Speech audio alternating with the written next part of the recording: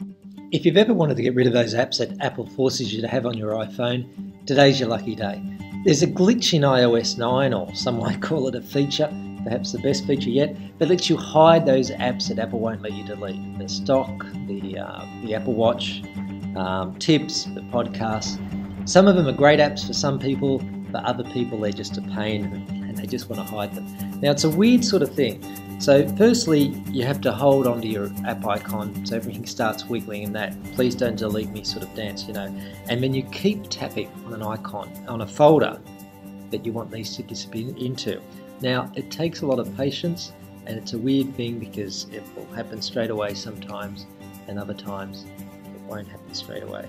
So you keep tapping and eventually this folder will open any minute now and we'll be able to pop it in. Now, as I said, it takes a bit of patience and you just keep trying. There we go, it's open, whack it in, stop the little jiggle. So apparently they've disappeared. If you open that folder you'll still see them, and that's a folder you can open, but there you go, they're hidden. Never have to think about them again. Now apparently if you turn your phone all the way off, they appear again. But when's the last time you turned your phone off? They're hidden.